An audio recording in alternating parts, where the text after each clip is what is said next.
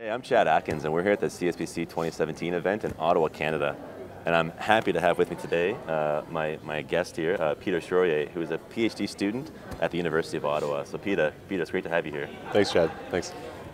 So my first question is, first of all, just tell us a bit about your background and what you do at the University of Ottawa. Yeah, so I work on, I'm a PhD student there, just transferred from my master's, and Cool. work on bumblebees to look at how they're impacted by climate change and land use changes.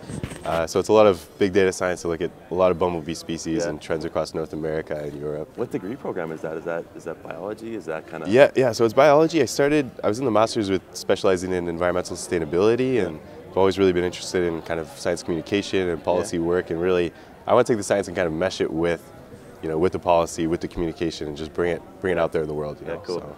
So here at the conference, I know you were in a session earlier today that I saw. It was really cool. Thank you. It was called Science Slam Canada. It was about kind of mixing, I guess, communication with science with some cool, mixed type of approaches of getting the message out there, being very kind of connected with the audience.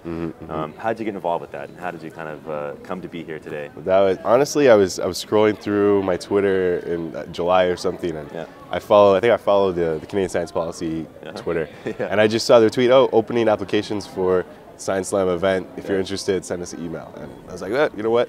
Screw it, I'll apply. So I ended up doing it. Came here today. Ended up getting the first place in the People's Choice Award, but all of just huge shout out to everyone else. Those slammers were incredible. Girls doing ballet. Someone was talking about drones with Wi-Fi and it was absolutely incredible. Cool. I believe you also got first place in the judges too, right?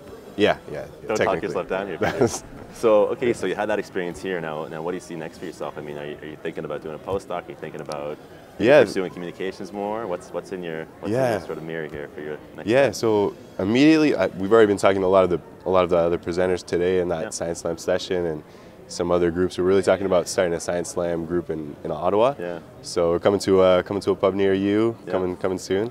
And I really love the SciClam stuff. I'd like to do a postdoc, but it really would have to merge kind of these two sides of communication and policy and science together. So. Excellent, cool.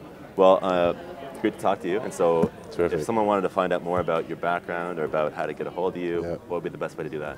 Definitely hit me up on Twitter or Instagram. Handle is Peter Soroye, that's Soroye, so check me out there, and Peter, great to meet you. Thanks, it was nice terrific.